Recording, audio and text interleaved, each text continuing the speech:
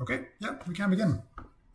Welcome everyone to this session of the Interdisciplinary Summer School, the preschool week. We are delighted to have Andrea Hiott here with us. We wanted to sort of have the opportunity to also discuss some of the other topics that have been covered over this week, and I think Andrea wants to share some of her particular research and ideas. So we are delighted to have the opportunity to hear directly from you live, and hopefully next week we'll also have some more input. So yes, please take it away. Okay. Hey everyone, it's really great to be here and to see you. This came together really at the last minute, so I just want everyone to know that. We just sort of decided to do it. So thanks for coming for your Friday night. And I guess for you all who were here earlier, a couple days ago, we heard a really great talk by Michael Levin, and he had sent us a few papers to read before that. And I don't know about for you, but for me, it was the first time I'd seen these papers. And I found it really exciting, just based on a lot of things I've been studying and thinking about and doing my own work on. And there was also some great discussion in the Discord. So we just thought, let's talk a little bit about it. And just as a way of framing it, I was going to talk about it through my research, which I'm more or less, I work in all kinds of different disciplines and on many different things. I'm not going to go into all that here. You can look me up if you want to. It doesn't really matter. What's really important here is that I'm very interested in trying to understand mind and what cognition is, and that I've sort of developed a way of understanding it based on how we move through the world, and I call it waymaking. And it's more or less a philosophy of cognition as navigation. That's how it's been described before, because I work a lot with the hippocampus, and if any of you know this area of the brain, it's essential, of course. I mean, everything in the brain is essential, but this area of the brain is really important for memory, thinking, knowledge acquisition, and also for navigation. And we'll get into that in a little bit in a minute, but more or less, I use this as a heuristical model. A lot of new research coming out of the field. I'll talk about it in my other talk in more detail, but more or less, I'm sort of trying to kind of collapse this dichotomy of mind and body and do it through understanding cognition as the way we move through the world. And of course, there's many, many different ways you can come at that, and a lot of other people have. And I'm just trying to put that research from many different disciplines together into a way we can think of cognition across species and scales, and I'm calling it waymaking. So if you read any of those papers by Michael Levin, or you saw his talk, he talked a lot about cognition as navigation, not necessarily exactly in the way I just described it, but the word navigation was said a lot, and cognition, and so I just want to look at a few of those papers, and honestly, I hope we can all discuss it a little bit. I wanted to hear what you all thought about it, and just, yeah, look at some of the papers, and of course I can talk about it through my ideas, but I'd really love to hear what you think too. So how does that sound? Was anyone there at the Michael Levin talk? Well, that's a good plan. I just wanted to mention, I think maybe Atiya or Steven want to say something about being there at the Michael Levin talk. Or I think is quite popular research anyway. So it's it is. Yeah. Okay, well, I'll just sort of jump in with the. Oh yeah, good. Okay, seems like some people were there. Right. Yeah, they're replying on the chat. Yeah. Yes, that's right. So yeah, I think if you kick us off with some of your ideas. Okay. Yeah, that'll Sounds be great. Good. Yeah. Okay. And to be honest, I haven't read all those papers in complete detail yet either. So this is just kind of a brainstorming session, and just to talk and to see how it connects to some of the research I've been doing. But I'll go into my research in more detail later. I don't want to spend we have like half an hour or something talking about my stuff yet, but let me try and share the screen. Is that working? Yep. All right.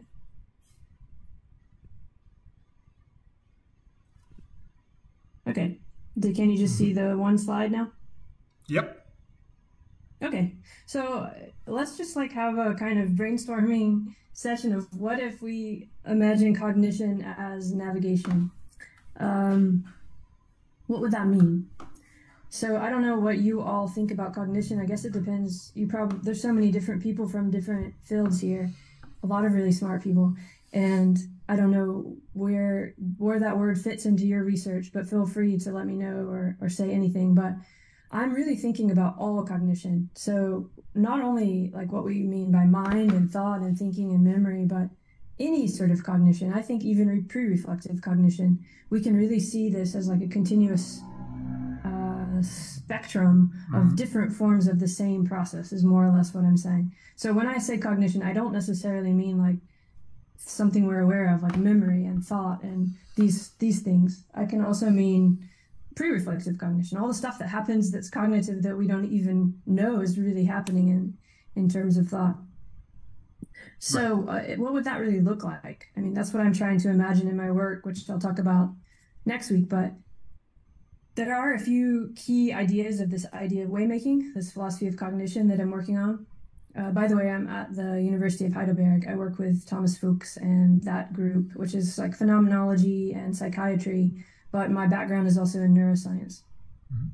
So the ideas of waymaking, just take this in like a broad brush stroke, but nestedness is very important in scaling. I also worked with Georg Northoff on my neuroscience master's, and he talks a lot about nestedness, if you know his work, spatiotemporal neuroscience. But these are just kind of keywords: nestedness, scaling. I think if you heard Michael Levin, he talked a lot about multi-scaling. Also this agent-based assessment. Michael Levin talked also about, I can't remember exactly how he phrased it, but he talks a lot about a viewpoint, of a certain viewpoints. I think I have some quotes later, we'll look at it.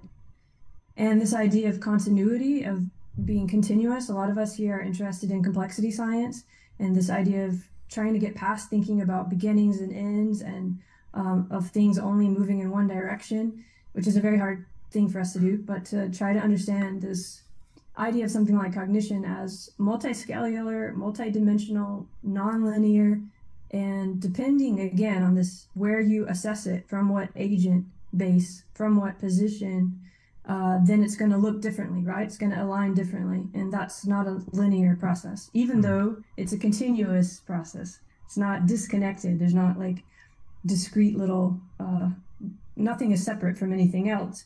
It just might not be reachable by one position that you're in. So this, if you really take all of this seriously, it's going to change how we understand space and time and landscape, because these become relative to the position in a way, even though they're shared. So it's going to depend kind of where you're assessing those things, how it all aligns to you. So these are just broad brushstrokes. Don't worry if that doesn't make a lot of sense right now. It's just, I wanted to mention it from the outset before we look at Michael Levin's work. So one of the papers that he gave us to talk about and read was this one. Competency in navigating arbitrary spaces as an invariant for analyzing cognition in diverse embodiments. So that's a wonderful title, and you already see that there's a lot of words there that I'm kind of obsessed with: navigation, spacing, space, and this idea of different spaces. We could talk a lot about what invariant means. I don't know if there's mathematicians there, but let's just look at some quotes from the paper. So this, mostly we're just going to look at the abstract, because since most of us haven't really had time to dig into the papers, I don't even want to try. I won't do it justice. We'll have to do another session where after we've all really read the paper. But these big ideas, you know, the most salient features of life is its capacity to handle novelty, and namely to thrive and adapt to new circumstances and changes in both the environment and internal components. So here we have some kind of problem solving, and that life is somehow solving problems. And this is, you know, it's thriving, it's adapting. In my opinion, and believe me, I'm happy if you disagree with me, because this is to promote discussion. Thriving, adapting, problem solving can all be understood as waymaking from almost any species or scale you want to look at it from. And as you know, or Michael Levin looks at a lot of biological, cellular, all kinds of different really interesting examples of what he's talking about here is navigation. Another quote, instructive examples, this paper goes into many examples of these living organisms solving diverse problems, and proposes that competent navigation in arbitrary spaces is an invariant for thinking about the scaling of cognition during evolution. So to me, this is a little bit like saying the same thing. It's almost saying like thinking is thinking from my point of view, but I, in general, believe it's sort of this similar idea to Waymaking, this idea of that the way a creature or a position or an agent moves through the world is problem solving. Also, it's how it's going to thrive and survive or not. And all of this is Waymaking. And I think this is all cognition as well. I don't see a difference. So in a way, sometimes in these papers, he seems to say like matter is scaling up to mind, which is not, that's still true in my point of view, but matter is already cognitive. There's nothing that's making its way, which I would say is nothing that's not alive. We could get into the machine part later, but let's just stay with life now and this general idea of any position or agent that has to make its way on its own resources with the resources that it finds as its position. All that for me seems to be Waymaking, and I think it's all cognitive. I don't know, do you think he's saying something similar here or not? But we can go on. And then another one, an observer-focused viewpoint that is agnostic about scale and implementation, illustrating how evolution pivoted similar strategies to explore and exploit metabolic, transcriptional, morphological, and finally 3D motion spaces. So I find this really wonderful and exciting because in a way, it's kind of what I'm trying to say, although he uses different spaces, but I'm saying physical space, mental space, virtual space, what we call conceptual space sometimes in neuroscience. All of these are actually not different spaces. They're different ways of measuring a continuous process and different kinds of cognition, but it's all cognition. And of course, from what position you look at that stuff, from what viewpoint, you're going to see it differently. For example, transcriptional and morphological, these aren't, you can't really take those out of each other or away from each other, but you're going to, like, depending on what you're trying to look at and from where you're looking, you're going to see it as transcriptional or morphological.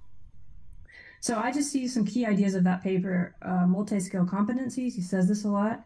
So what do we need these competencies for? I love this word competency. It reminds me a lot of Daniel Dennett's work and competent without comprehension. I can't remember the phrases exactly right now, but there's a lot of really great stuff around thinking of competencies and many scales of different kinds. But what is it towards? It's towards thriving, surviving, navigating. To me, this is all ways that a creature makes its way through whatever it encounters. And that can be in virtual space too, by the way. And he talks about navigation as a common process across all these different spaces, like the morphological and the transcriptional, and also as a step towards how we could maybe start to understand different embodiments.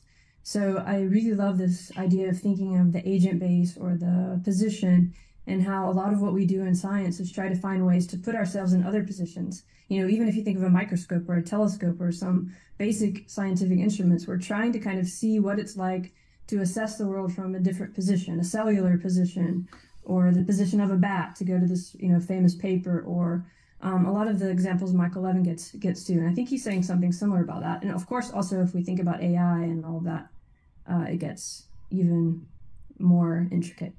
Another paper he gave us, Bioelectric Networks, the Cognitive Glue Enabling Evolutionary Scaling from Physiology to Mind.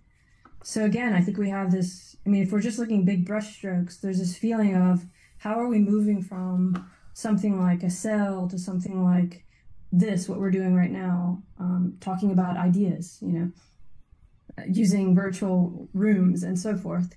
How do we get from bodies, you know, insects and newts and all these examples that he shows us, to something like what we have taken for granted as something different, which is like mind and memory, and something that seems different, but actually could just be continuous process, and from our position feels different. Here's some quotes from this paper. I really like this, and here it confuses me a little bit too. Like, each of us made the remarkable journey from mere matter to mind, starting life as just chemistry and physics, This is a little bit edited. And slowly, gradually becoming an adult human with complex metacognitive processes, hopes, and dreams. So again, we have this feeling. He really sets this great feeling of this spectrum, this continuous process that's many different scales, that's a journey from matter to mind. Of course, that's only if we're judging it from our human position, right? That it's from matter to mind. We could look at it from the cellular perspective and it would look a little different, but it's going to still be doing something similar to what he says here.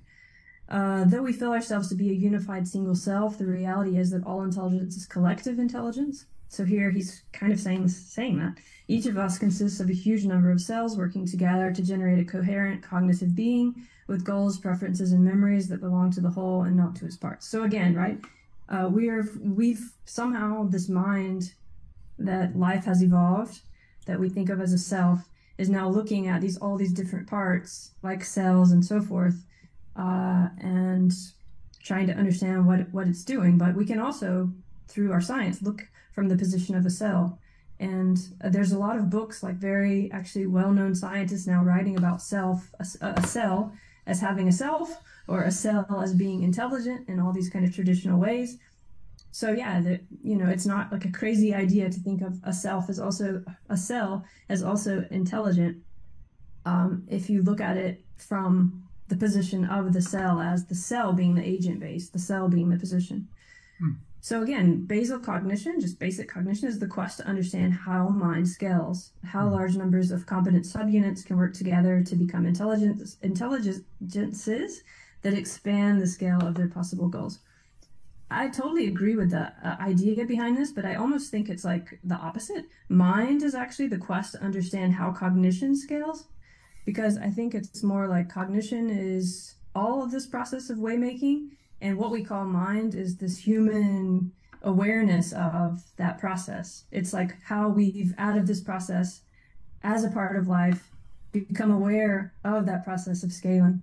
But otherwise, yeah, I think we're saying something similar.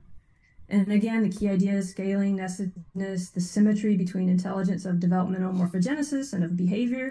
So again, you have this very blurry boundary. Where does behavior, such as navigational behavior, begin and end? Isn't mind, even like from our perspective, it's hard to understand, but what we're really doing when we remember something, or when we engage in acts of metacognition, or even read a book, or even do what we're doing now together, is kind of look at our own patterns of behavior. It's process. It's like patterns of that the body has used to align with whatever it's found in its encounter, be that papers or books or conversations, and we're reassessing those in a similar way to what a cell does. If you really look at it in this way that I think Michael Levin kind of lays out in a nice way. So yeah, an evolutionary pivot that repurposed the algorithms and cellular machinery that enable navigation of morphospace into the behavioral navigation of the 3D world, which we so readily recognize as intelligence. I don't know. Again, I would love to hear what you all think that means, and especially if we spent more time really digging into the paper. But I see it again, not so much as a pivot as a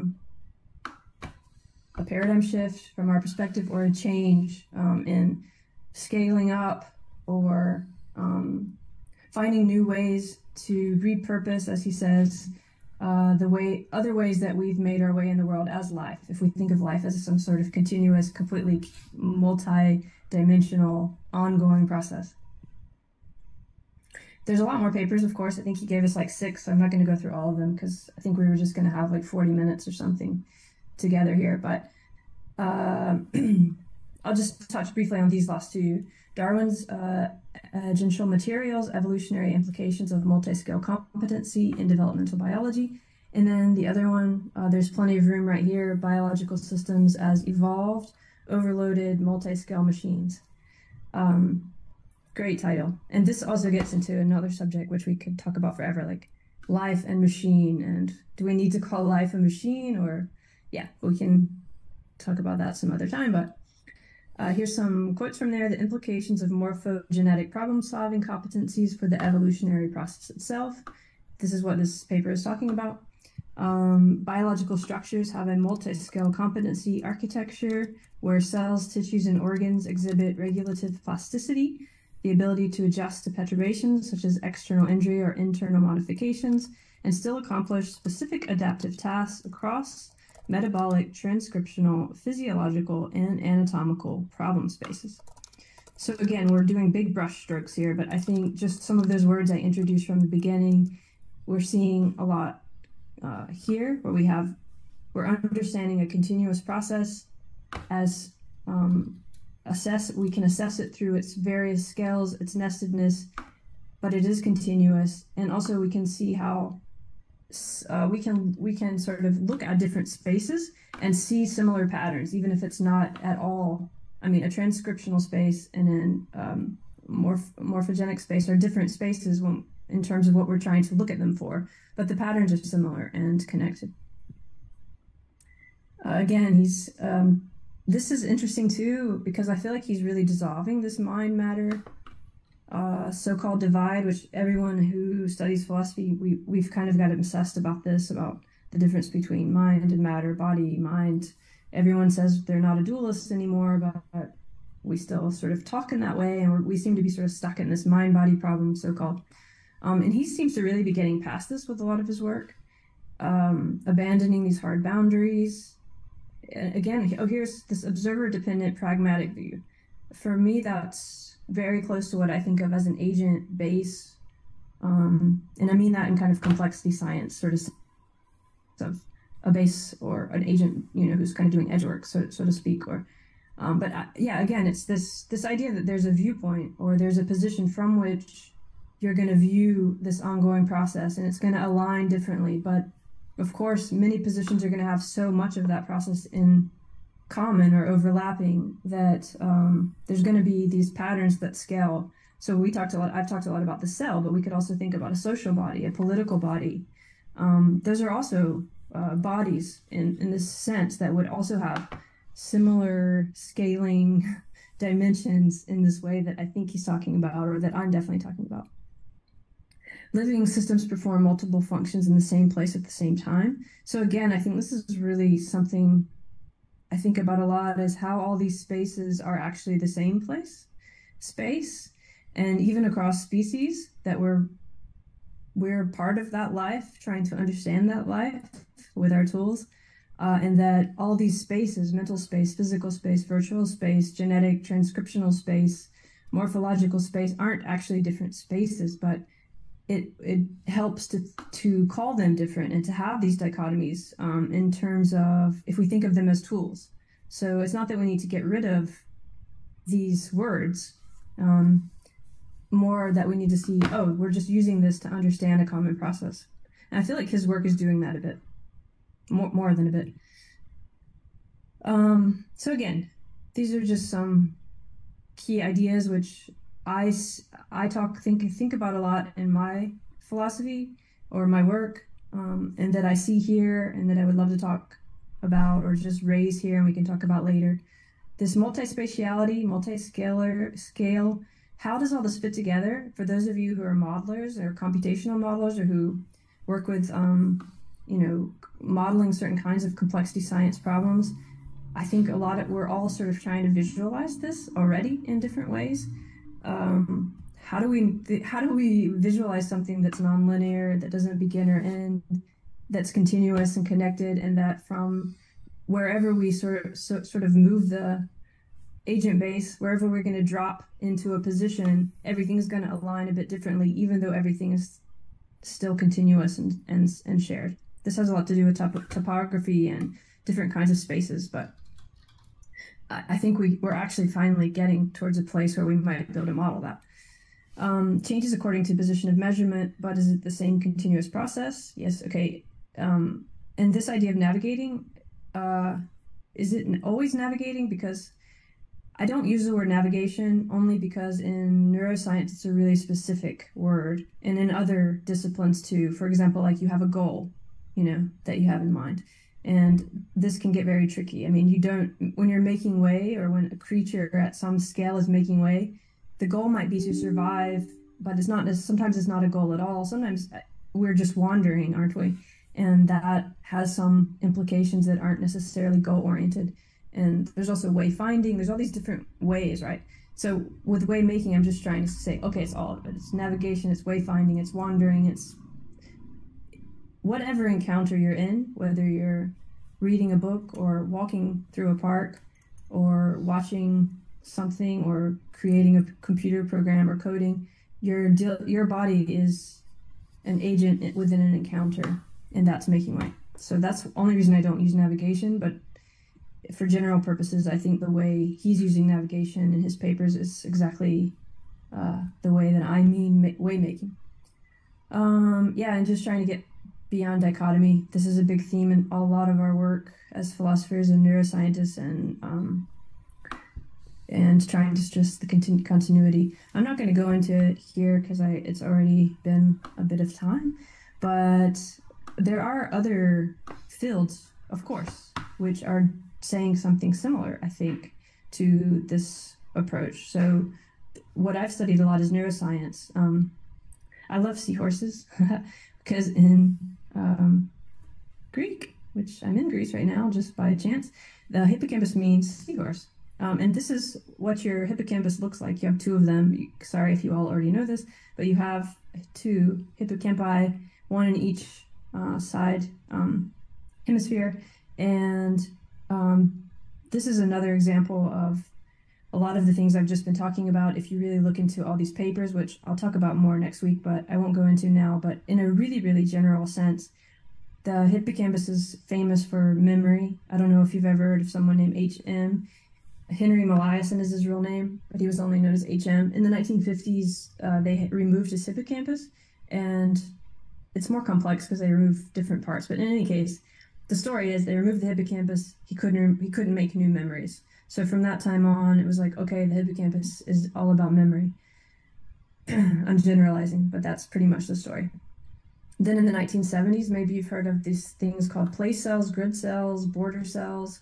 They were found in the same place. This took, 30, 40 years for all these cells to come together, but now it's often called the GPS of the brain because the hippocampus is also this place where cells fire as you move through your environment, very much like a GPS system, with these kind of weird multi-scale spatial patterns, very much connected to the kind of patterns I was just hinting at in the biological work. And they also talk about conceptual space, knowledge space. And so there's a lot of new papers more or less kind of saying, okay, actually it's not memory or navigation, because that was kind of almost a bit of an argument for a while. This is somehow the same process. So it's like what I was saying, it depends which space you're looking at, it's going to measure differently, but these patterns and the scaling is actually the same thing.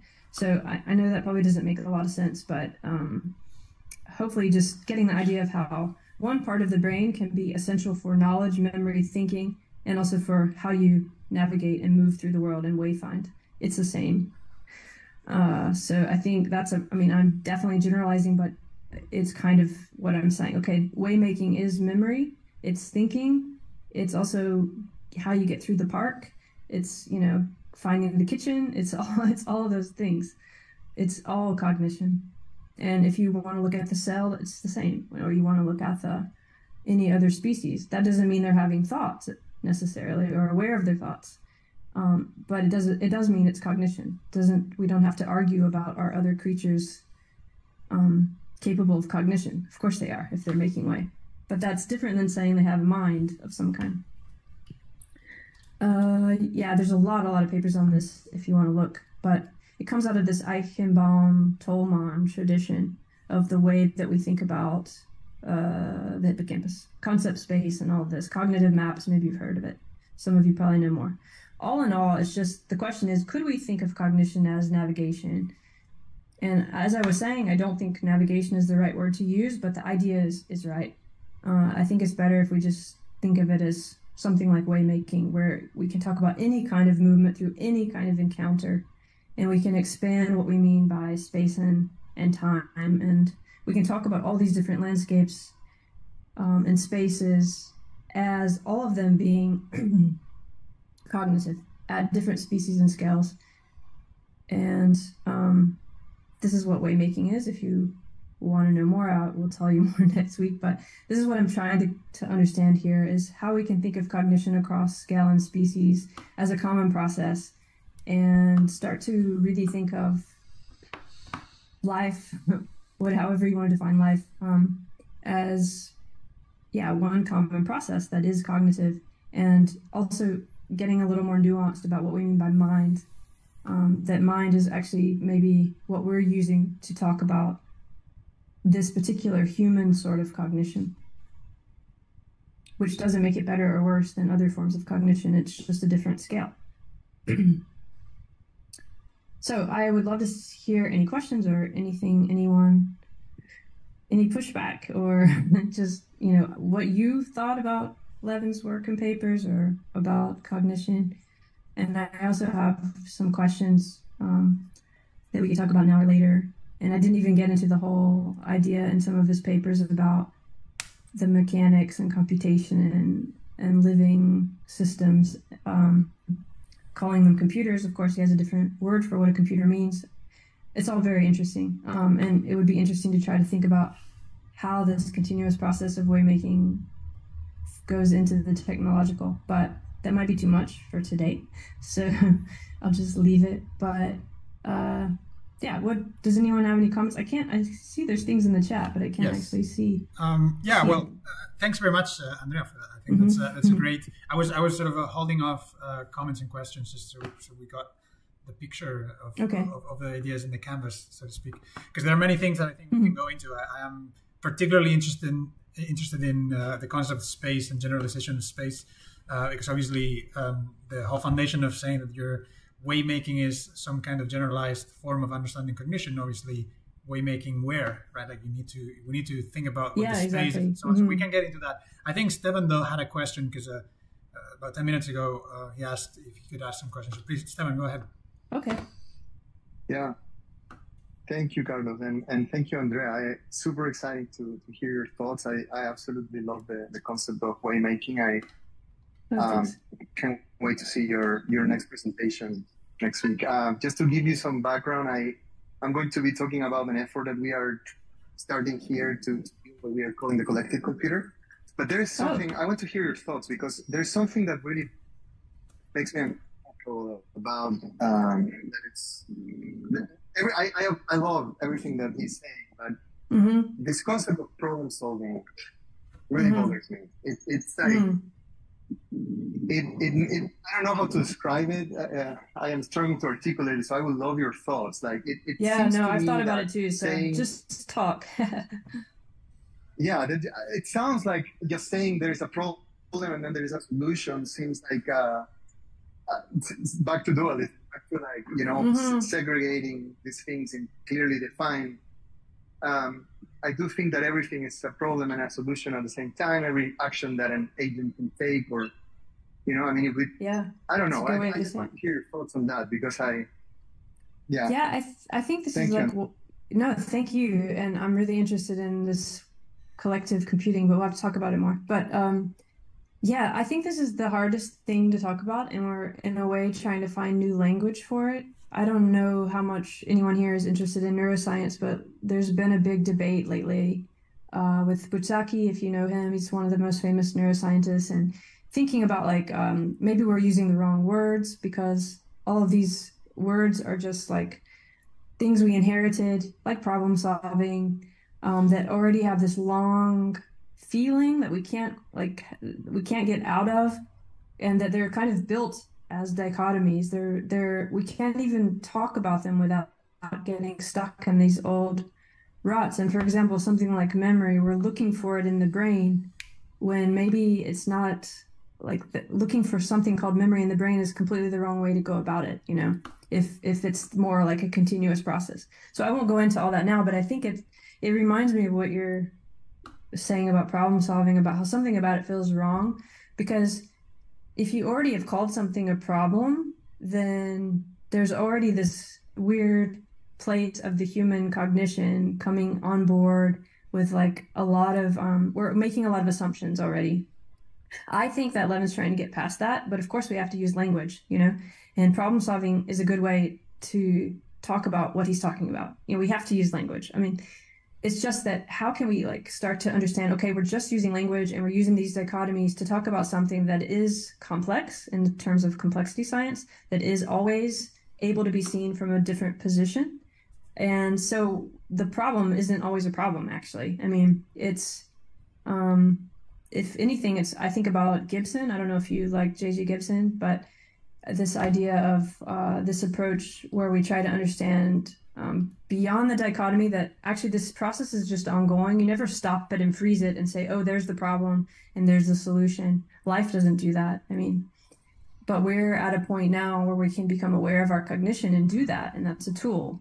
But yeah, I think there's something wrong about trying to impose that on all scales of what I call waymaking, or just of any creature any creature surviving and thriving, right? They're not even necessarily trying to. So it just gets very hard to talk about. And of course, we could talk about, like, try to unpack that forever. But I do think the solution is more in just, as you're doing, becoming aware of it as it's not quite the right term, but we're trying to find the right term.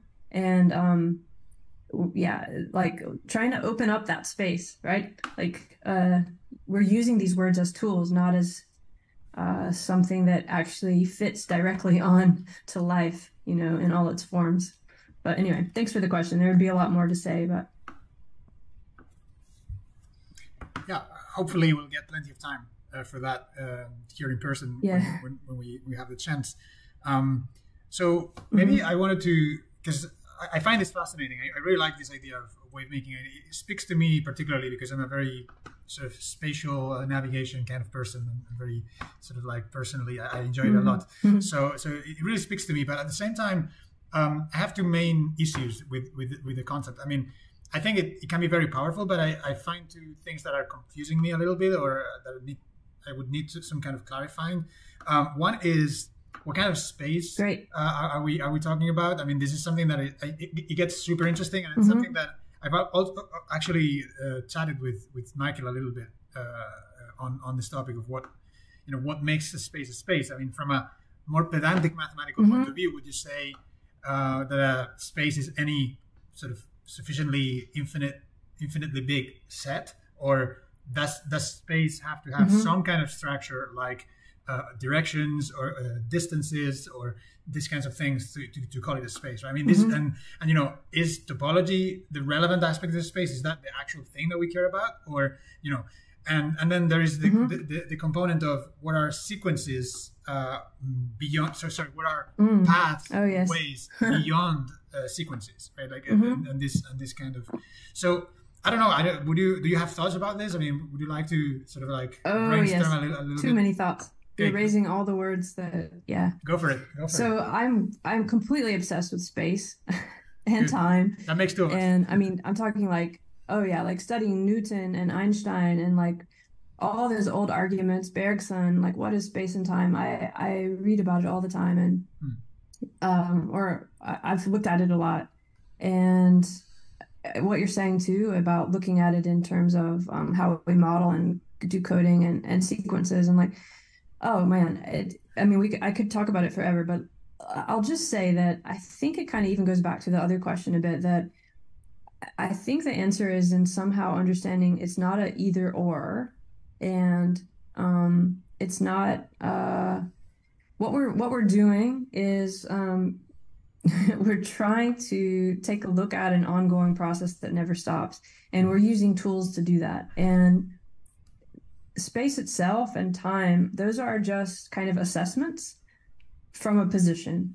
So depending on what that position is, it's going to align differently. And I think that's why I use encounter, because it's the one word I've found that can actually be used no matter which definition of space you want to look at, no matter if you're trying to create some kind of category set, or you're wherever you are, whatever you're doing, you can still think of it as an encounter from whatever the agent is, like wherever you're going to put the agent base.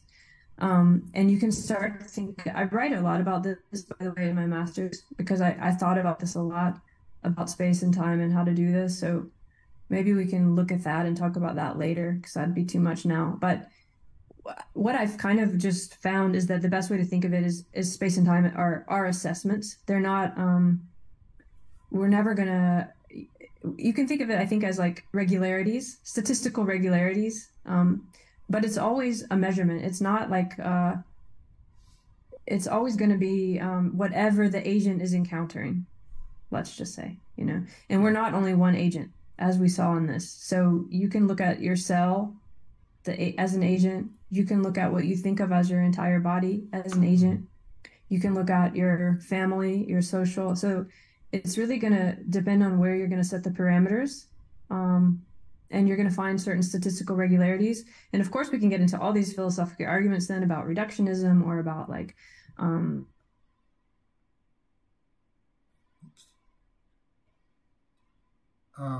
think we lost Andrea, maybe. Yep. Give me a sec. Oh no, Andrea's here. Can you hear us? I didn't touch anything, did I? Because I did change the view for a second, but can you hear me, all of you? Oh, yeah, okay, yeah, we can hear the recording as well. So yeah, okay, yes, she dropped. No, definitely didn't jinx it. Peter. Absolutely not. Interesting. Yeah. So I think I would comment. She moved on, I guess. Yes.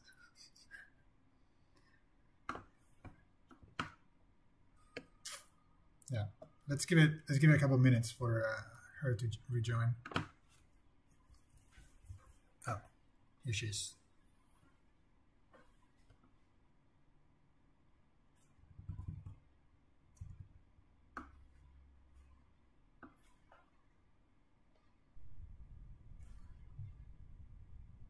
Can anybody hear me? Yes, we can hear you now.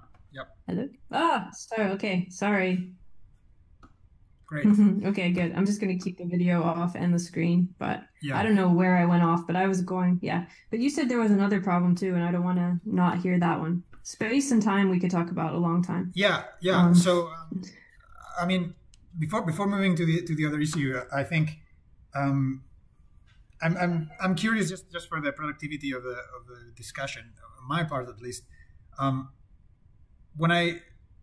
So far when I heard space, because I agree with your description that there's going to be some kind of observer-based assessment of some kind of informational context, and you're going to be building compatible or to a degree compatible descriptions between different agents and so on. I mean, I completely share that perspective, but I think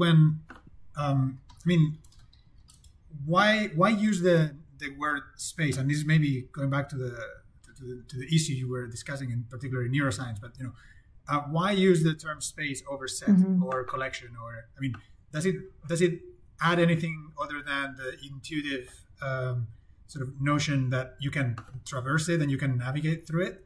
Or do you sort of assign some kind of properties, like, for example, that there's a notion of distance, or there's a notion of proximity, there's a notion of shape, there's a notion of etc., right, that you normally do in space, in geometric space?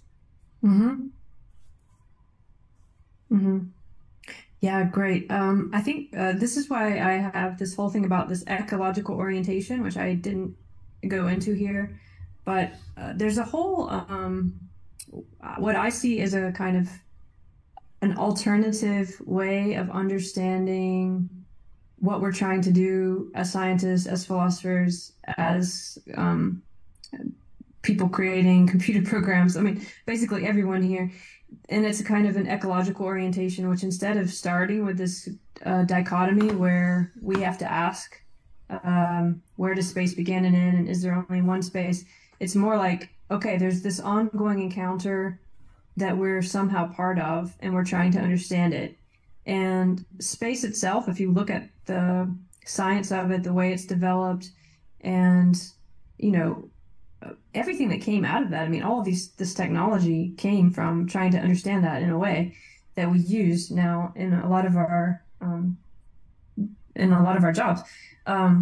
That it matters. Like, these questions are very important, but really we're all in some kind of encounter that we're trying to understand, and space is a way that we're trying to understand it. It's a measurement, it's an assessment, and I'm not sure that we need to go much further than that for, yes, we need to think about all these big issues, but when it comes to something like what is cognition, which is a very important question, then I don't think we need to understand where, like, what space begins or ends.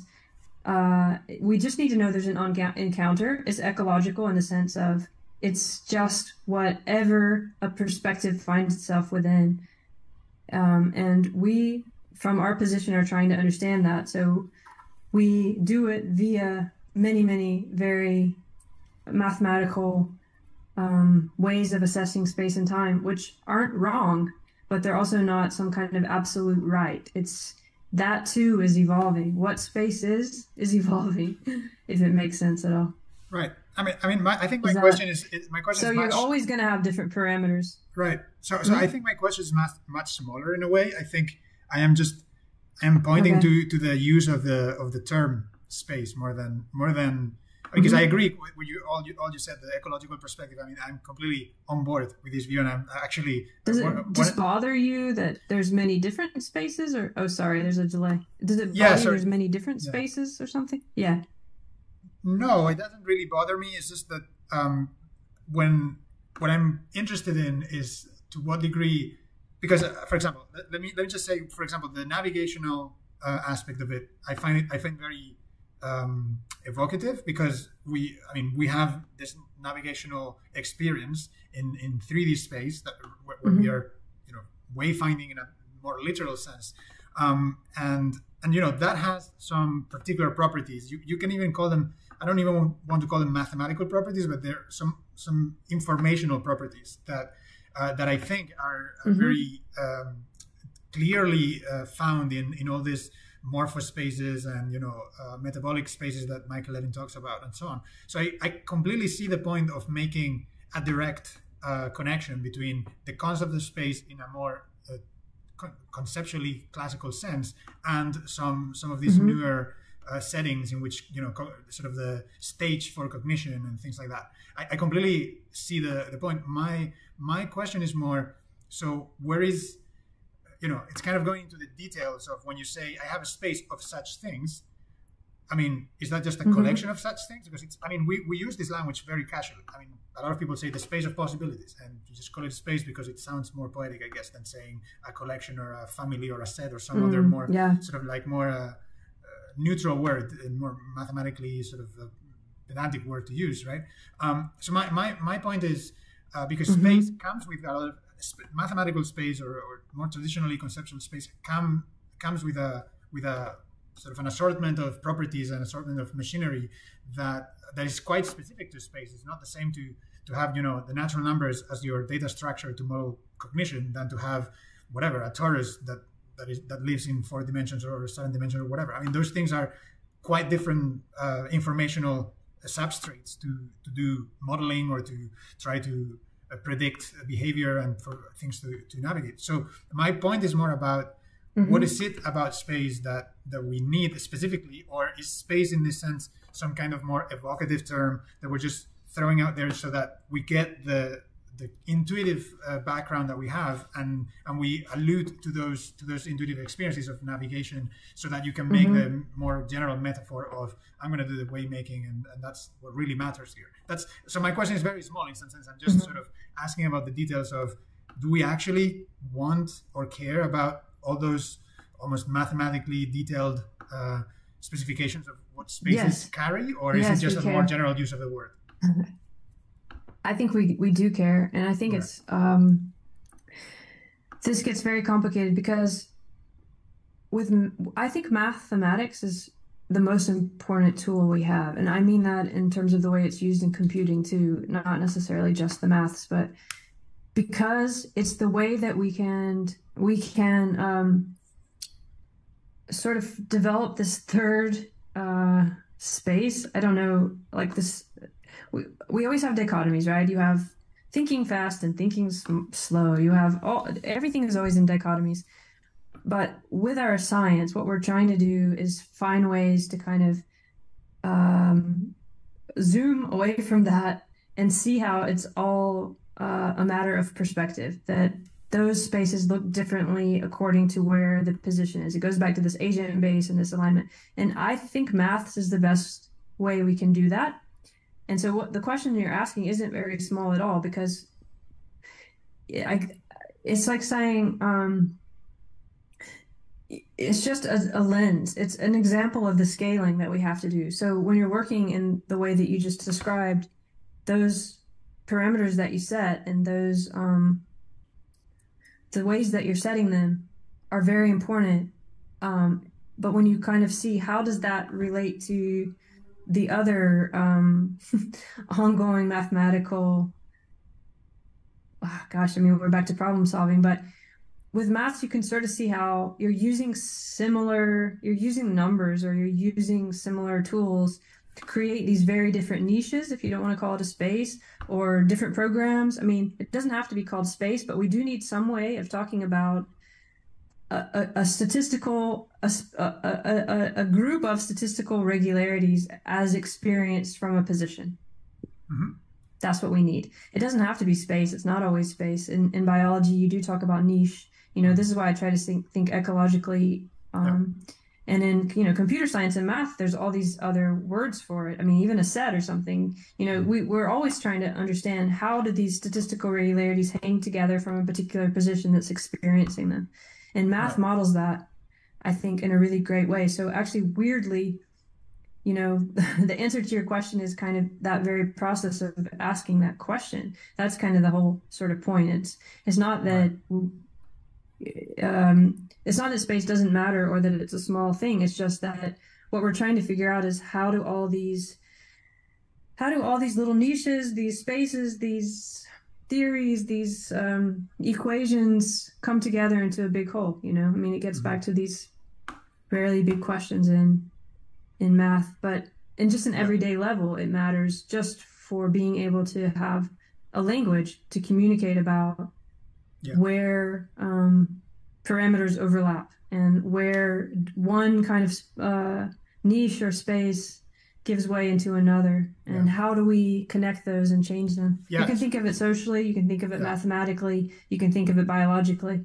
I was going to say, I think that as you were saying that, I was thinking that one of the aspects of space that I think is probably the most useful for that kind of description, that I've always enjoyed, and when I was training as a physicist, that I've always regarded as the most beautiful aspect of modern theoretical physics, is this idea of having a geometry that describes the possible observers of a space. So you go sort of one. I mean, this is obviously the idea of special relativity and sort of the theory of compatibility of frames of reference and so on. But generally, the concept of frame of reference, I think, is very powerful in this sense, because I do think, and I'm actually working on this as part of my research in an indirect way, but I'm working on generalizing the concept of frame of reference in a way. So frame of reference being, for everyone who's not completely out of their first year undergrad linear algebra class, is this idea that you have some kind of set, some kind of collection of variables, even coordinates, and you have a way of saying, this set of coordinates corresponds to this thing according to this frame of reference. And if I change the frame of reference, the coordinates themselves will change, but you have some kind of invariance of exactly. That's what math is so beautiful to do. And you don't have to use the word space, but it is what we're talking about in a more generalized way. Exactly. Someone in the chat, I think, is writing about distance too and closeness, and I think that is really important. Distance is one example of an invariant that. If you take the distance in the most classical sense, if you measure the distance between two different points in space and you change your frame, that number is not going to change. The distance number is not going to change, but if you say, the coordinates of those points will change.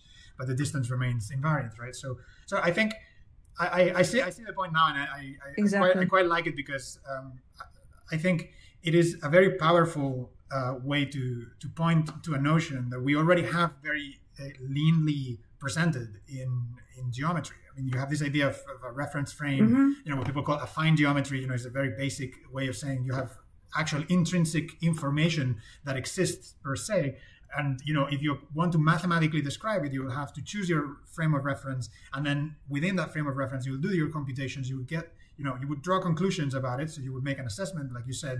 And then, a different observer will do a different assessment. And the important thing is that they can actually communicate, and they can make, maybe within some regime, they can make their observations compatible, and they can compare them. And that's the whole foundation for a lot of the modern theory of relativity and things like that. So, yeah, I think it's great. Exactly. And that's where, that's where I think math could explain space to biologists or to philosophers in a way. That's why I'm so interested in it, because it's already there in a way, these trajectories and paths. And when you look at complexity science and how you find, how you measure distance, but also how you can sort of, if you can model it the right way, and if you can get past this dichotomy, you can really start thinking in multi dimensions that are overlapping, and how space and distance and what trajectory you're going to take to get to 2 points can be like, you can do it in so many different ways. And, with something like small world theory, all these theories, you start to see how different trajectories and different lines get away from dichotomy, and 2 points can be right beside one another, and there'd be no trajectory leading to them mathematically. So there's all kinds of wonderful ways I think math could explain this better than looking at something like this general concept of space that we all have to use as if, we're going to be able to define it. But with math, you can start to see, there's exactly what you were saying, depending where you're going to set the references and the parameters and so on, you're going to have different spaces, but you can also reshuffle that and see how it's a completely different alignment from another position. Yeah, absolutely. Yeah. There's so much there. I would there's into, a lot. I wanted to. It's rich. Yeah, it's very rich. Absolutely. I wanted to give a chance to other people to chime in if you have any thoughts, because I could go on forever about this, because I think about this more or less regularly, because the entire idea of informational navigation and informational spaces is something that it's kind of in the background. Yes. I'm not actively working on this, but it's so fascinating. Yeah. So, any other comments? Well, questions? We have to talk more, because Yeah. Hopefully, we'll get plenty of opportunity next week. Yeah, we can all talk about it more in person. It's already getting kind of late on everyone's Friday night, but well, this is a good Friday night plan for me, at least. Yeah, it is. This is my kind of Friday night for sure, talking about these things. Yes. But any other if not, we can always keep in touch over Discord and keep the conversation. And everyone just anything right to me, because I'm right. I'm really just trying to understand this more. Please feel free to jump in. I'm sure that it will be relevant. Don't worry. If you had any thoughts, so maybe, Carlos, maybe one. Yeah, because it's just please. This is just because it's Friday night. Like, I don't know. How do you react if I say, like, what do you think about this idea that Buddhists have about agency? How would that be somehow related to this? The idea that there is no such a thing as agency. Somehow I couldn't hear the whole thing. What is agency? Or did you say something about free will or something? What if there is no such a thing as agency? These ideas touch a lot the idea of the concepts of agents, and what are your thoughts on that? Like, what do you think about agency and that maybe the role of approaching this from a perspective of there is no agency, kind of. I don't know. What do you think of that? Yeah, I love that question. And it is a kind of a free will question in a way, but I think it's both true that there's no agency and there's always agency. And I know that sounds like a cop-out, but goes back to this ecological, we can't get out of this encounter that we're in. And I think in Michael Evans' paper, he talks about this, I think I even quoted it, right? The self, where we just assume we're distinct. But of course, we are also at the mercy of ourselves, right? Which are other little agents in their own right. And it goes in all directions, not just linear up and down, but in all dimensions, we're connected ecologically to other agents. And of course, in reality, there's no agent, but because it's all one ongoing process and no beginning or end, but we can't understand that yet. We don't know even how to visualize that. We're trying to with mathematics, but trying to understand something that is nonlinear, has no beginning and end, that we've suddenly found ourselves in, is not an easy task. And the way that we've done that is to break it down into positions that we can, understand in similar ways to what we were just talking about with the mathematics. There's nothing wrong with that. It's not wrong to think of an agent as a position that is obviously having an effect on everything around it from that position. I don't think that's, I think trying to think of that as like somehow not true at the same time that that position depends on every other position around it. And so therefore is not really an agent in the sense of like standing alone somewhere. It's true at the same time, and it's like kind of like what I was saying, we're sort of freeze framing all this stuff. To talk about an agent is to freeze frame an ongoing process in a way very similar to mathematics and try to work out how all these things relate to each other and find some formula, because it does something, it's that too is part of the process and it changes it. So, and that is an agency, but it's not one agent's agency. It's some bigger ecological agency that is hard to talk about without, sounding whatever, mystical or something. But it is just, we are in the middle of some encounter we don't understand. And how we try to understand it does change it. So that's the kind of agency, I think, at least from, the perspective that we're in here, where we're trying to kind of just go through our daily lives and create meaning and, hopefully create trajectories that are positive or healthy. So yeah, we're not agents and we're agents at the same time. How do we deal with that is really the big question. That's like this new, hopefully, orientation that we are trying to develop. And that I think mathematics and complexity science and all of this new technology can help us do. But I like the question and I like thinking about it. Yeah, it's a very, Thank you, Andrea. Very interesting question. Any other comments or ideas? What do we mean by dealing with it? I see. Oh yeah, yes. We mean making way through it. What does that mean? It's what are we doing right now? We don't know exactly, but we're motivated and we're sensory. We're sensing it. We're trying to do something with it. So I guess that's dealing with it. But yeah, interesting term, dealing with it. Indeed. I think trying to experience it fully and be part of it. I think this. Sorry, I interrupted. What I meant by you said that the most important thing is that how we are dealing with it. So to me, it gave the impression that you have an idea of what dealing with it, or in other words, you just rephrased. What was I talking about? It's funny how you say things. You were. I think the question was about being agents and not being agential, depending on time. You were discussing that notion just a second ago, and when you were discussing that, you said at the end of the day, the biggest question is how we're dealing with it, and that's what I didn't understand. What does that mean? Yeah, thanks for pointing that out. If it's the biggest thing, what is that? What is the end result? And then you rephrased just now saying it's the making way through it. I still don't get it.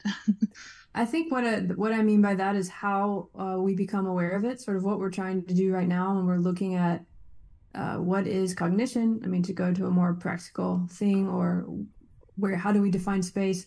By dealing with it, what I mean is talking about it, communicating about it, and in that way becoming more aware of it, and that changes the agency, the possible agency of what we can do about it. And it's always set in some framework, I guess. Like here, I'm trying to understand cognition because I have, bigger goals of, it's things that just motivate me and that I want to know, but I also want to understand how we can sort of better understand the connection between all these different species and scales that we separate, you know. So by dealing with it there, I would just say it's becoming more aware of how, like, the assumptions that I'm making about those things and how they might be seen differently. And we do that through communicating. So it's more just this way of making, how a body, an agent, so we're born into the world and we have to, our bodies find their way. We learn how to walk or swim or crawl or whatever it is, you know, depending on what species and what kind of body we have and what we're capable of. And that's what I'm calling waymaking. And I think one form of waymaking that we now have is thought and discussion, and what we're doing right now, conversation, and how we do that, which for me is a way of how we become aware of our own patterns. I think is, for me, the most important thing that we can do right now from this position, because it's action, you know, it's going to change how we act in the world and how we see our position in the world and how we even understand what a self is. And all of that for me is what's important right now, and maybe what a lot of science is hopefully showing us a better way to do. But that sounds all very grandiose. So it's good you call me out just even on the words, because I didn't even know I used that word, dealing with it. So it's an interesting verb. Sounds like playing poker. It was dealing the cards. I wasn't so much the word itself. It just felt like your focus was very clear, but what wasn't clear was what was in that focus. Like, no, it's good. Does that make sense? I don't know. It does. It makes a lot of sense. And again, I missed the whole thing. I'm really sorry. I really wanted to catch it, but I will watch the recording. Hopefully, I will get all my answers. However, there's now, just when you were answering me, you were talking about like the whole crawling, swimming, or whatever. So then we're now talking about at least anatomically visible space, physical, like. So you were not referring to, or maybe you were referring to in some sense, but that wasn't about what Carl said about the whole mathematical descriptions or rigorous formulation. Yeah, that's what I tried to do. That's what I tried to do in the presentation, is show that that's okay. So then I will catch that one. Okay. Yeah. So I'm kind of saying all those are scales of a continuous process. So how, you know, any species or scale, whether it's finding your way through through a park, or whether it's an ant finding its way through whatever an ant finds its way through, whatever the species or scale you set it at, which for me includes if you're reading a book or you're doing a category set, or, you know, you're coding or whatever we're doing, all of those are forms of waymaking. What changes is the statistical regularities of the encounter.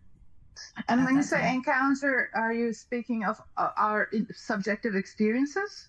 No, I'm speaking of whatever is having to be sensed and made sense of by the agent towards whatever they're doing.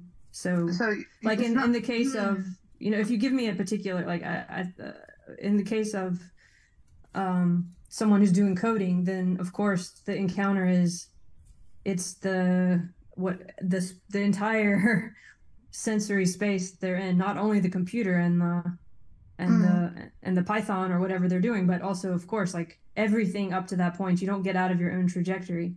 But the statistical regularities overall are going to be more based on, like, if we're going to look at that, we had this whole discussion about what space is, so it's hard to use the word now, but if we're talking about coding space, you know, coding space, then we're going to have certain parameters that we set there. So Pinar, I have a question, just a comment here. Would you describe yourself as navigating some sort of space when you're doing development of like sound, or you're sort of in this sort of sound world in your work?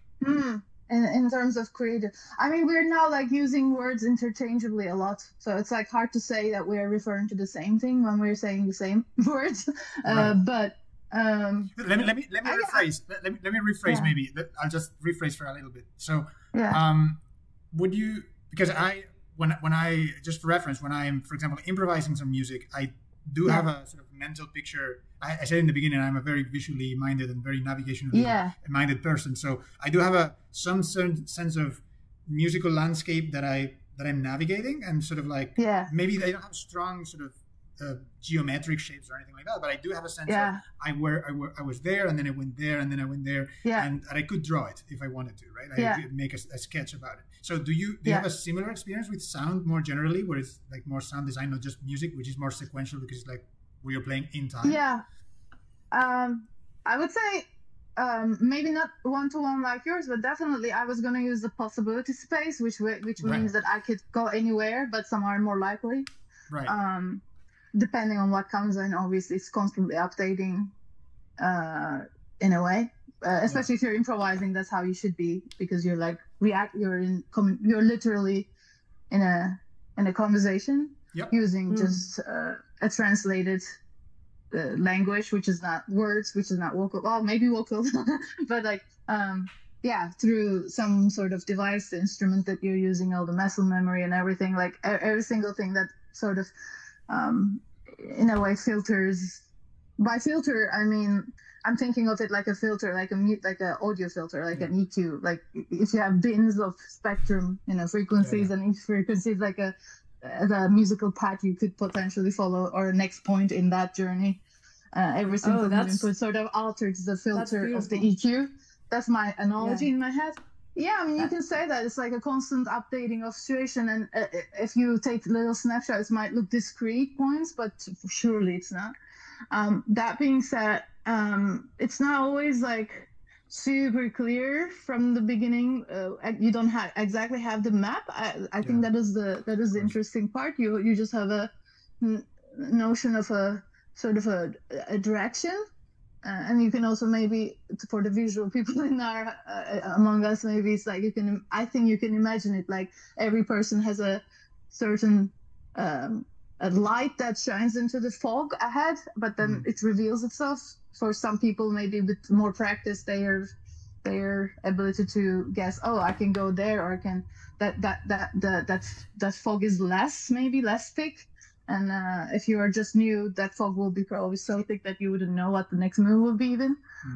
I think that could be my metaphor. But when I'm working, I mean, for sound design, it's a bit harder to say, because there usually is, at least in the case of my everyday work, it would be quite often matches to a visual. So there's already a different model of space I need to work with. It's called to use the word space. Would you say that depending on, like, if you thought of that as a landscape, all the paths you've already gone, like everything you've tread up to that point, the paths that you've made are, so those, you're more likely to follow those paths? It kind of gets back to what you're saying about dealing with it, and I said it's awareness, and when you talked about improvisation, it's a really beautiful way to think about it. Like, would you normally follow those paths, but if you're more aware of those paths, or sort of deciding not to follow them, something new might come? Or, I mean, do you see any connection there? Like habits even? Yeah, well, I do, although to wrap up the first part of the question, and then I will answer to that one. If I forget, please pull me back to that. The first one was the question about the improvisation or the sound design, how that relates to me. I would say my spaces in that case, in the sound design case, is not as not one-to-one. It would never be one-to-one anyways, but it's not really directly translatable as music, because music has a different meaning set, or at least in Western music. I mean, any kind of music actually. Surely, there are things that are translatable, but when you're with me. When I'm talking about, when we say music, and if most people envision a classical, more traditional sense of like harmony based, whatever, like a music piece that is following the possible rules sets of Western theoretical structures, which, I mean, even if you're improvising within those things, I think the things you're gonna go is probably more likely the things that you're going to do, because you're using muscle memory, and muscle sometimes just follows itself, and you sometimes do it before you're even aware of it, sort of feeling. So the things that you practice more, like if you can, I didn't study this, so I would love to read some studies if anyone did study it, but like probably if you're doing, again, if you're working with something physical, like an instrument, like you're playing guitar or drums or piano or whatever, if you're a musician, you've spent a good chunk amount of your time, your body being trained on navigating those notational, sequential, whatever, like well, let's go spaces, those sets. But you're using your physical, your fingering positions, etc. And then they get encoded. They are not so like actively. It doesn't. I mean, I don't. Maybe it is if someone studied it, but like, I'm not sure if they are so cognitive. They almost feel like reflexive at some point. So then the question could be like, yeah, maybe it does, just like one single movement just kind of creates this momentum towards your fingers moving to a certain direction, and hearing one note just pushes you towards a certain way. Where does it happen that when you're actively like very, very awarely, so to say, mindfully, very critically, even like more cortex based decision making, where does that happen during an improvisation? I think we should ask frequent improvisers on that, because I'm pretty sure there are moments where they're like, okay, this is where I want to go. You can plan, you can strategize, as we said. You can already have maybe landmarks of the map that you want to of the territory on your mental map that you want to traverse towards, but exactly what steps, what pathway is going to reveal itself. It might be more automatic than we think, or it might be to some extent actually really controllable. I'm not sure. Like I can't answer this as a scientist with it, but as an experience, as my experience with the sound design, because it's, at least in my work, it's so much about the screen, and like you're dealing with a lot of time editing tools. They are designed a certain way. They force you to navigate those translations from one mental space to a digital, like actual assets. By asset, I mean like audio files, until you get to that creation export moment. Which is the quote unquote materialization point of an idea. That the translations that you have to do is very much dictated by the medium you're using, the software you're using. There is not so much like the muscle memory comes more about like shortcuts. Maybe it's going to sound a bit weird, but like if you extend it, I think you can argue some software, if you use it for long enough time, it become your instrument, right? So you end up opening certain tools that you use a lot. Your fingers go to a certain shortcut when you want to do something, like you want to reverse a sound or like stretch it. You just do it because you think, oh, this is what I want to do. I'm not sure in that moment if I'm like fundamentally aware that I decided and did it, or I did it and then I realized what I did. I don't know what the sequence of events are, the order of time in that sense. For sound, it's very conceptual for me. It starts very conceptual. Some people start directly without even maybe thinking. They just go to a room full of objects, they record stuff and they listen and they get inspired like that. I can do that too, but quite often I do have a feeling or like a very abstract target in my head, like, okay, these are the rhythmic motifs I want to have in the sound. These are the textural things in my head. Like I cannot put the thing that is purely living in my head at that moment until I go through the whole process. And even then, sometimes it doesn't get super close, but that is the like the closest thing I can say, yes, I do have a map where I want to go. Sometimes I can follow this map and it turns out that the territory matches it, but sometimes it turns out like I'm using I don't know, a map of Amsterdam in New York, or well, they might fit, but like, or in Tanzania or something, like I'm talking really, really metaphorically right now, so it's hard to say, but in practice, in the practical sense, it is I think there is,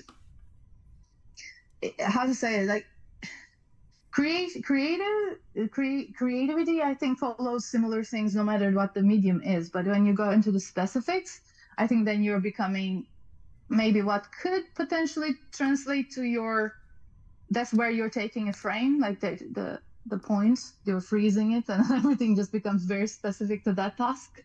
But if you just zoom out a bit, like then those details, I think, translate to many other disciplines. And you were saying, I think I already answered it a bit, but whether you would be likely to do certain things if you've done it, if you look back. Yeah. Well, I mean, there's this thing there, like in my work, at least in the like my personal work is different than my like day-to-day profession. Let's put it that way. And in the professional side, because I'm working much more with many people and it's project bound, there are these phases where we sometimes do retrospectives, like look into the like post-mortem, we call them. In those times you get to reflect more, because in the moment you're just doing. And when you get out of that and then you reflect, then those paths become clear. And then yes, there is a moment where you make a decision saying like, yeah, this path in the future, let's not take that often, because that led us a little in places that we spent too much time. Maybe it was too, whatever. You come up with your reasonings, and it can be as specific as, let's not use this tool again, like this specific software bit, let's not do that. Or let's not, like, it could be even more specific. Let's say we will never use, I don't know, metal recordings or something like that. Or it could be, even more, it could be more metaphorical. Sorry, I took too much time answering. I don't know if I even answered anything. No, thanks for that. I mean, I was asking for it, so thanks for the answer. I think Fodis just has the virtual hand raised, so please go ahead. Yeah. So I've missed a lot of the initial introduction. I got here an hour late, but I want to catch up on the conversation that was already happening, and also as somebody who has experience in music, both in playing and in music production, and dealing with software and sound design also. One little nice piece of trivia is that in Greek folk music, scales are called roads. So that's an interesting analogy. That's yeah. I love that. And I guess it's not the only language where there's an analogy with that. I guess there's it might be similar to other languages. That would be a nice research question, wouldn't it? Yeah, I love that.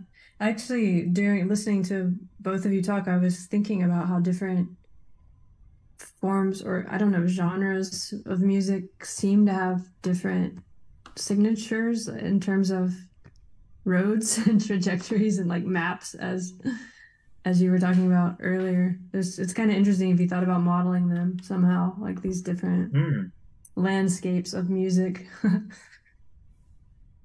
Yeah, because I think that's I don't know how the conversation was before, but from me, and inspired by Levin's presentation and the papers, it opened up a whole space from when you go into that you cannot escape it.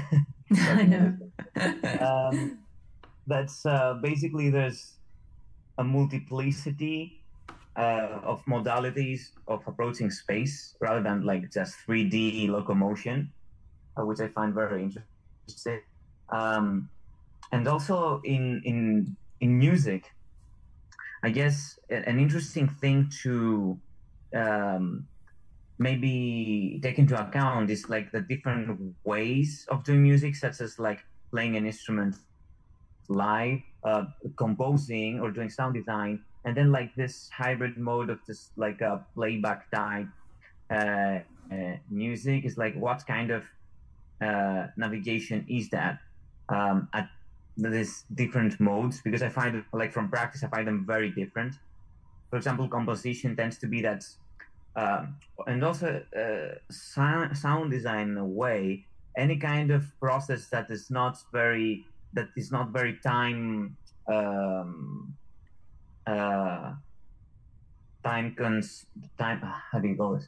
It's not like real time, and it's mostly based on an artifact creating a final artifact which can be replicable, such as in composing and designing. This processes, like there's a lot of planning involved. We can talk about maps, like having some maps in the beginning. We can talk about like an initial idea that gets better realized or refined. But the interesting thing is cases of, let's say, free jazz or just jamming or playback type music with electronics, and what kind of navigation is that there, because it seems that it is way more explorative and there's way tighter feedback. It is based on a very direct and quick response to a source of equally direct feedback. So there's a very tight coupled feedback loop. If the system is you and the whatever is the tool, the instrument, or the software, the feedback is very tight. So maybe another interesting piece of trivia to share, like there's this nice word that I found lately. It's called codewombling, which is basically to walk or to go like in a certain direction with a lot of force, with a lot of vitality, but without knowing your exact destination. So I'd say like this kinds of. Can you write that word in the chat? I'm not sure. Yeah. Cody wobbling? Yeah. That's really interesting. So I find. But I like what you're saying about the. Sorry? No, go ahead. Oh, I see. Okay. Yeah, it's like I find the more explorative forms of this tight feedback, these very direct forms of exploration of a sonic or a tactile or kinesthetic space to music,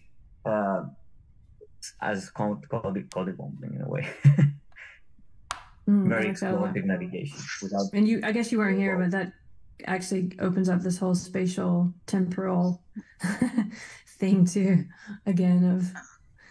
Yeah. By the way, sorry to interrupt. Just one thing that came to my mind when I was listening to photos is that the improvisation and the well, he was differentiating the liveness, real-time tightness of improvised music versus something designed or composed as an art and end result artifact. That just made me think of like you guys might be already aware of this, but I think if you're not, you definitely look into the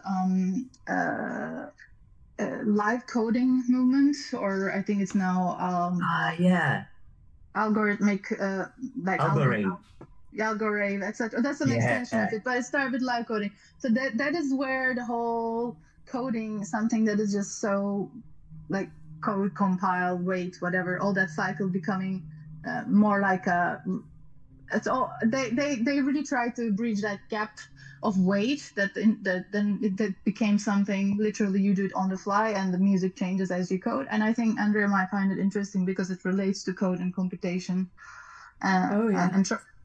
If you're not aware of that movement, it's something to look into. No, I'm not. Live coding sounds sort of familiar. What was the second word? Yeah, algorithm. Okay, no, algorithmic rate. That's great. In the last decade, it got more and more popular. I mean, there has been a bit of a hiatus since COVID, but I hope people will pick it up again. Oh, that's so interesting. There's just so much there. It makes there's so many fascinating things in there, because it also makes me think about how music is not just sound, I mean, or sound can't be separated from all these other sensory ways of being in the world and moving your body, and also just everything you've heard or created before in a sound space, how that you bring that into this whatever space you're coding or creating in. I don't know. There's so many things that both of you make me want to explore thinking about music in terms of how we make a way. Right. So let me just enter for a second. I think it's a good point to maybe close this session. What I don't want to do is to stop the conversation, because we have to go on do some local organizational stuff.